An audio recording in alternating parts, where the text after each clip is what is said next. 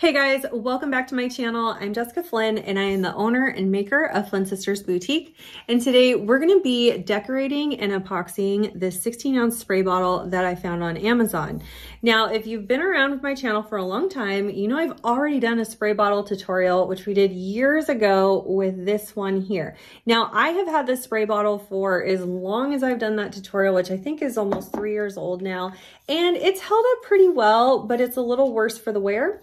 So I'm excited to get a new one, and I'm thrilled to be using some of my own products this time around on this project. So I'm going to have all the products that you see in this video listed and linked down below in the description box. You might even find some discount codes for you there as well.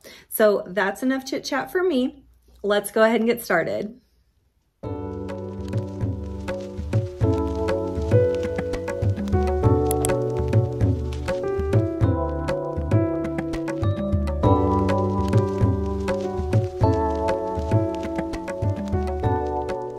All right, you guys, so here is my old spray bottle. You could see that the little sprayer is broken. It's been through some stuff. So I'm much happier with this newer one that I found on Amazon. It is 16 ounces. It's got these nice crispy corners on the edge, and we're gonna start with a vinyl wrap. I'm using one of the patterns from my coveted Florals vinyl pack, which just recently restocked, but again, sold out super fast. Yes, we will restock this in July. I'm thinking mid to late July. So I just sort of rough size this to the height of my cup, and then we're going to wrap it around the cup to determine the width so I can save anything I'm not going to be using so we don't waste any vinyl. Of course, trim off all those salvaged edges before we get started. As usual for a vinyl wrap, we're going to peel back 1 inch of the vinyl and fold down the paper backing. This is going to act as the anchor for our vinyl while we position everything and make sure that we've got it straight. You'll notice I have about 1 inch of excess on the top and the bottom. This is kind of my seam allowance so that I can kind of work with things if I don't get it perfect. I'm going to apply this vinyl like I normally do with my vinyl squeegee, using the vinyl squeegee to push back the paper backing as I push down the vinyl against the cup in like a back and forth kind of motion to smooth everything out. And when we get to the end here, I'm going to see where that seam is and place a piece of tape to guide my craft knife while I trim the excess. Next, we're going to take care of the excess at the top of our spray bottle here. So I'm going to pull over that excess vinyl nice and tight, and then I will run my craft knife right along the corner there with my craft knife at a little bit of an angle. You definitely want to make sure you have a sharp blade for this. I'm going to repeat that process along the bottom for the bottom excess before we move on to the next step. Next, I'm going to run a piece of masking tape along the bottom rim of our spray bottle here. And then I'm going to use a gloved finger to apply a very thin and even coat of Wicked Stick It adhesive. I've been using this stuff a lot lately, and I've told you guys it's my absolute favorite adhesive for laser foils and gold leaf. And you can use a gloved finger to do this because we're just applying gold leaf on this section, so it doesn't have to be perfect. You'll know that it's dry because it'll be completely clear. And then I'm just going to lay a sheet of gold leaf right over that section. I think I used this in my tutorial a couple of weeks ago, and I absolutely love this stuff in contrast with these beautiful floral prints. After you lay that sheet of gold leaf down, you're just going to smooth it out with your finger and burnish it up a little. And then you can remove the excess gold leaf off the side. I just throw that part away. I'm not going to save it so it just gets all wrinkly and weird. And then we'll remove that masking tape and move on. To finish off the top of our spray bottle, I'm going to get my 3-inch hole punch. Of course, you can use your Cricut to cut a 3-inch circle if you like. I just don't feel like firing up my Cricut, and I like my 3-inch hole punch. You can find this one on Amazon. I will link it down below. What we're going to do is place this over the opening of our spray bottle to get an idea of that size hole that's there at the top. Once I have the hole indented through the middle of my 3-inch circle of vinyl there, I am going to just draw a circle with a Sharpie that's about 1/8 or so of an inch wider than the imprint we've created. You can see here what I'm talking about. Also, I cut a circle from the section of my vinyl that was just above or in line with the print that goes along the side of the cup, so that when we apply this circle of vinyl to the top, it's almost going to look like the print is continuous. You could do that with any kind of print you wanted. That's also why I wanted to use that circle hole punch, so I could fussy cut the right section of vinyl that will coincide with the print that's on the side. I'm going to pick a side of my vinyl, like along this leaf here, where I could cut a slit and then overlap it to where you won't really tell that there's a cut there in the pattern.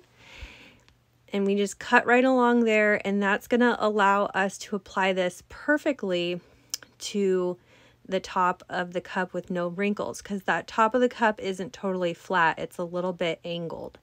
So see how it finishes really nicely there at the slit. Now, because I didn't cut this to the exact shape of the top, there's a little bit of an overlap, and that's okay. That's going to allow us to really trim this up perfectly to the edge. So again, I'm just going to run my craft knife right along the corner of our spray bottle to trim off that excess vinyl, using a very, very sharp blade to make sure we get a nice clean cut. Next, I'm going to apply my decal. I'm just using my company logo, and I cut this with my Cricut using a brushed gold metallic vinyl.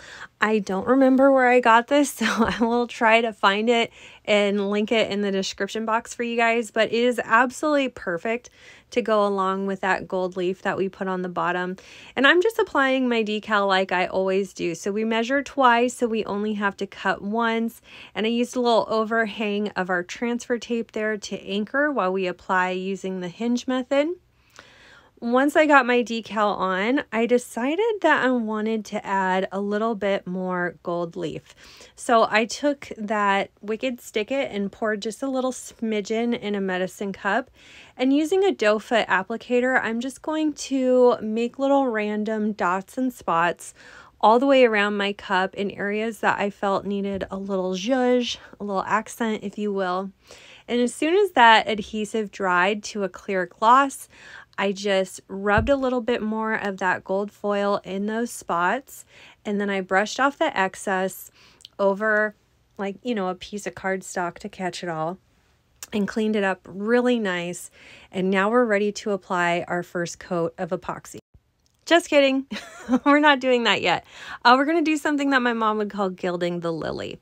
I noticed that on the seams of the corners of my spray bottle, you could see some of that stainless steel, and that bothered me. So I just ran my gold marker around the corners just to add a little detail and to clean that up a bit. It's my favorite gold marker. I will link it down below.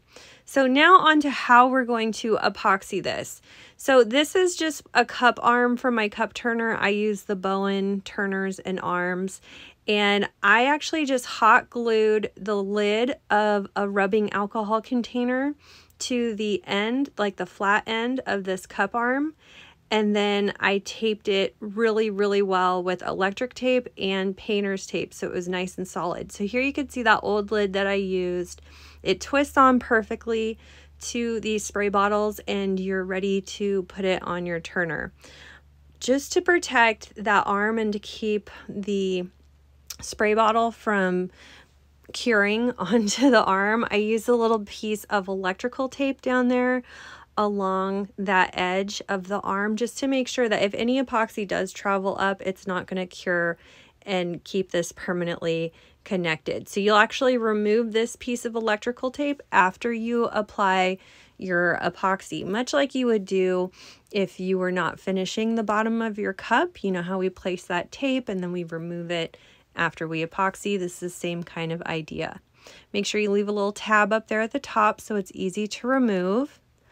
And now we're applying our first coat of epoxy. I'm using my Flynn Sisters fast cure for our first coat today. And I like to take it off the turner just to get a nice thin coat up here along the top. You want to just keep it really nice and thin.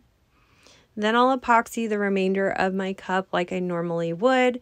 I'm using about 30 milliliters of epoxy for this first cup, and I don't think I used all. I think I only used about 20 milliliters. I'm going to let this dry for about 2 hours before we move on to our final coat. Just remember that your dry time may vary based on the brand and type of epoxy that you're using.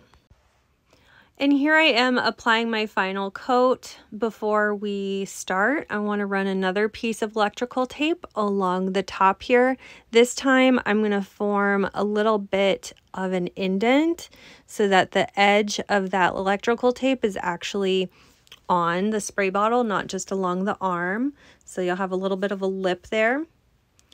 And then I'm going to be using our Flynn Sisters Artist Cure formula for the final coat, just to make sure everything stays bright and beautiful for a very long time.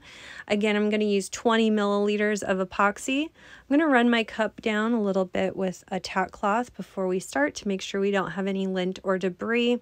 And then as soon as I'm done applying this epoxy coat, I am going to remove that electrical tape. I let that final coat cure for about 8 hours, and here is what we ended up with. I am so happy with this new spray bottle. I absolutely love it. Like I said, I've been using that old one for so long, and it's just nice to have something fresh and new and beautiful. I hope you guys loved this tutorial. Thank you so much for watching, and we'll see you again soon. And a big thank you to all of our Flynn Sisters exclusive members. Thank you for your pledge. Your support means the world to our channel. If you love this video, you could check out our last video here. Also be sure to find us on Instagram, Facebook, Pinterest, and of course subscribe for all our new videos that come out every Wednesday and Saturday. Thanks so much for watching. See you soon.